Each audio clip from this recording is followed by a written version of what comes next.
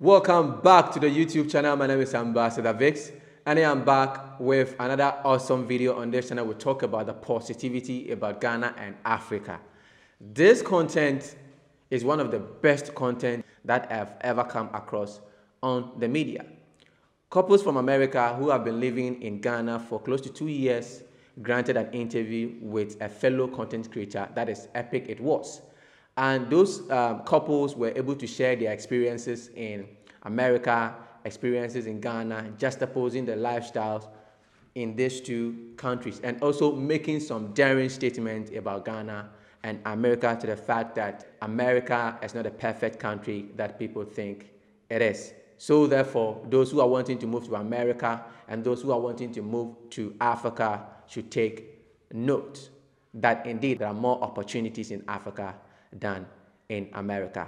This is the video that I'm going to share with you, and on Viceman TV we are wanting to give publicity to such kind of videos so that the brainwashing that the Western media has given to you and I, you will try as much as possible to learn and relearn to see positivity in Africa and any other African countries. Once again, my name is Ambassador Vix. Enjoy the episode and let me know what you think. Some people are waiting till they retire. So how are you going to do all the things we're doing here when you're 70? Wow. You're 70. Now you're coming to start and do this physical work and stuff. It's not going to work. I'm way stronger. I couldn't walk up this hill. That's why we put the ramps and stuff. I couldn't just walk up this steep hill like this when we first came. My knee and everything. But now I'm stronger. Now I'm more fit. Now I'm eating better. So I'm able to do that. But if I waited for them to suck the life out of me until I'm 70 to come, no way. I wish, and we advise people, if you can do it sooner, come sooner. Young people watching right now, what kind of advice would you like to give out there? Because a lot of people feel like you need to be, retired before coming to Africa, but right now we are in Ghana. For me, I would like to tell the young people the opportunity is vast. Wow. Anything you see that is challenging, anything you see anybody complaining about is opportunity for business, right? Customer service. Customer service is lacking. Okay. People who say they're coming at 7 o'clock in the morning might not show up till next week. So if any business you have, if you implement the things that you have learned in the West, being on time, being a person of your word, right? Doing the job truthfully and honestly and right.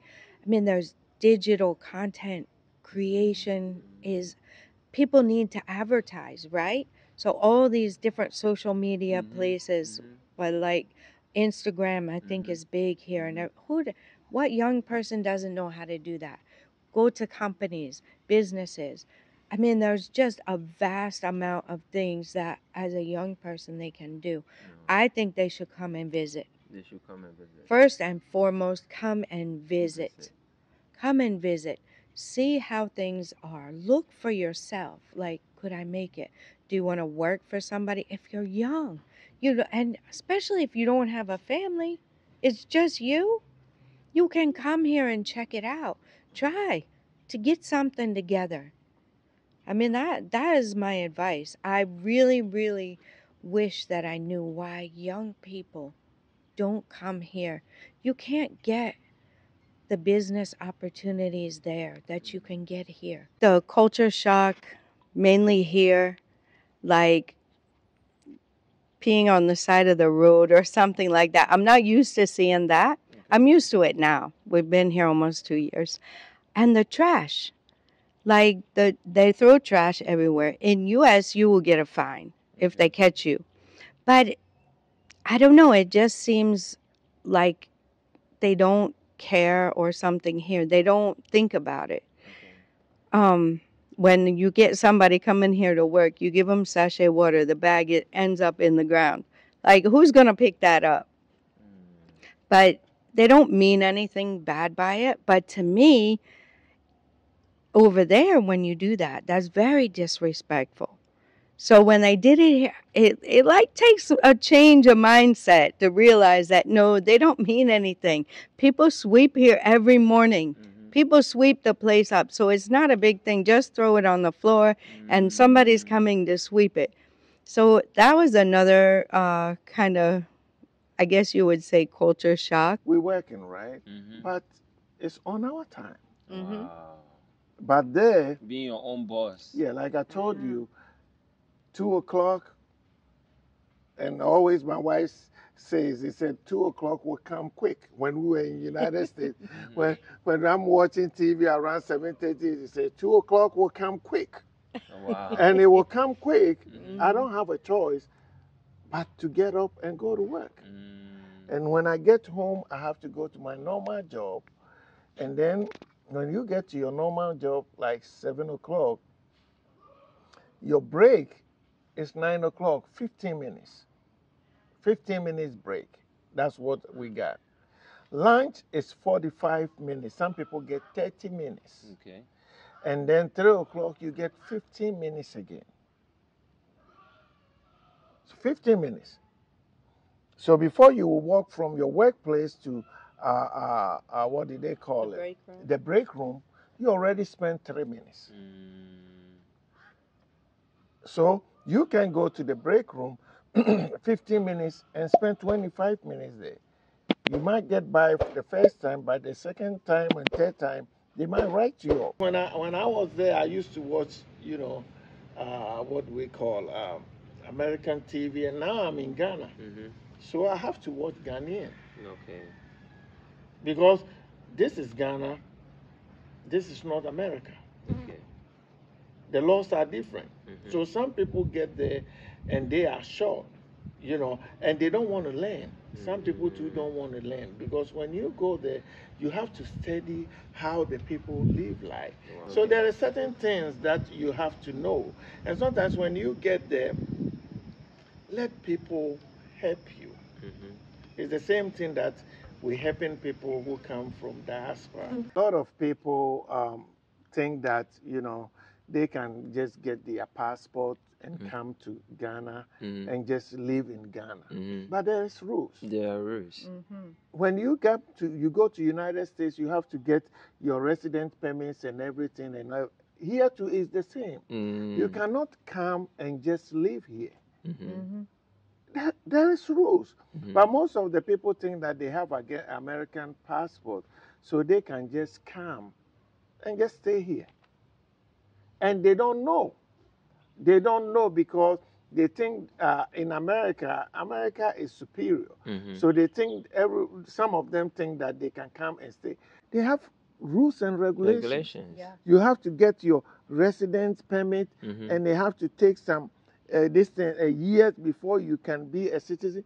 But what are some of the things that you think, as American coming to Africa, being specific, we are in Ghana, what are some of the things that you think they shouldn't bring along? Leave your guns there. Leave your fighting there. Leave all of that behind and come and enjoy a peaceful, free life. The Western media never told you about all these kind of things. Never. But what makes you really confident to say all what you're saying? Well, number one, I've been here for almost 2 years. Okay. Number two, in the States, I was surrounded by Africans. So the first church we were in was a Ghanaian church. Okay. And we are still close with them. We love them. That's our church family.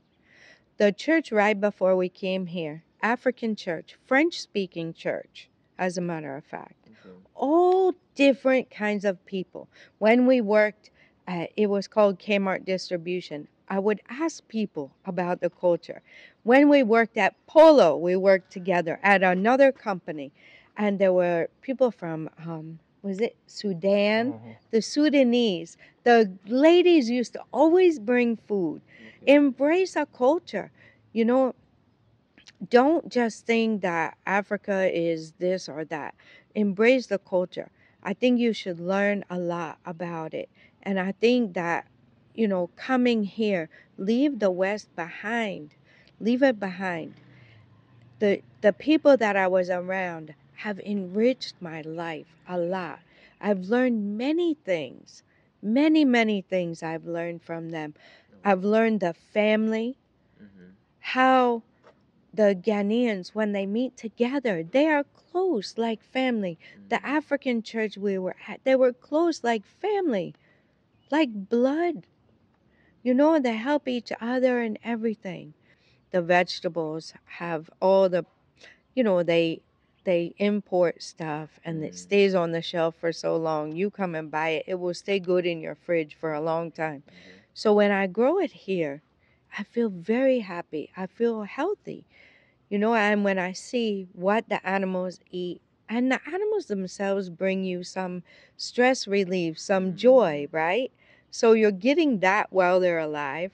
So it's helping your mentality to be strong, Yes. wise and health wise as well. Yes, 100%. What one question that you wish I should have asked you, but I did not ask you? Okay, maybe how does it feel to help somebody else move here and settle in and see them flourish? So how is it for you? It's amazing. I love it. It absolutely makes me very joyful and happy. Is it easy to build in Ghana? Okay. You know, if you are in the United States or something like that, then I'll tell you that it's not easy to build here, but you can make it. You can, whatever you have, come and buy a land for yourself. You know, when you buy a land, you can go from there and make sure that the person that is buying the land is doing the right thing, like, doing the due diligence and all those kind of things for you. You see, Kimberly, together with her husband, objectively shared their experiences in Africa and also in the Western world. I like the fact that they were able to tell those living in the Western world and who are wanting to come back that you need to make your best of research. Just as you need papers, resident permits for you to stay in America, it's the same way that countries within Africa are also demanding you to do. You can't just come and stay in Ghana and just go. Okay? I understand that the Western media has been watched as to believe that countries within Africa are not the best of the countries. But as she just said, or as they said, each and every continent, each and every country has their challenges and opportunities. And anytime that you sense challenges in a particular place, it tells you that there are opportunities. Most of us don't know that thing. Anytime that you sense or you're able to sense challenges, it serves as an opportunity for you. So she made mention of customer service problems in Ghana and any other African countries. It really tells you that if you're a customer service specialist, you need not to be even a customer service specialist. The little knowledge and skill you know about customer service, you can't be able to do immensely well within the continent of Africa. I also like the fact that she was able to say that when you're moving from America to a place like Ghana, you don't need your guns. Those rifles and shotguns and all that, you don't need them because Ghana is one of the peaceful countries in the world, not in Africa, one of the peaceful countries in the world. Just as I said, I have not come across a video where people were sharing negative stuff about Ghana. So that really tells you that people feel free anytime that they visit Ghana. I know that Africa or countries within Africa, especially Ghana, face some sort of problems, and those kind of problems are leadership problems. All right, but just as you are wanting to enjoy the same lifestyle as you enjoyed in the Western world, it's something that they were trying to say that it is a mistake that you are committing. You should find a reason to visit your roots. You should find a reason to come back. But don't come back with expectation that you're going to live the same lifestyle that you were once living in the US. And that is going to be a challenge for you. Before you come, just educate yourself about the place that you are coming, the rules and regulations, so that majority of the thing that you experience wouldn't be a culture shock to you. They also shared the advice to the extent that they were telling the people living in the state that don't wait till you become, an old person, 45 and above, before you move into the country.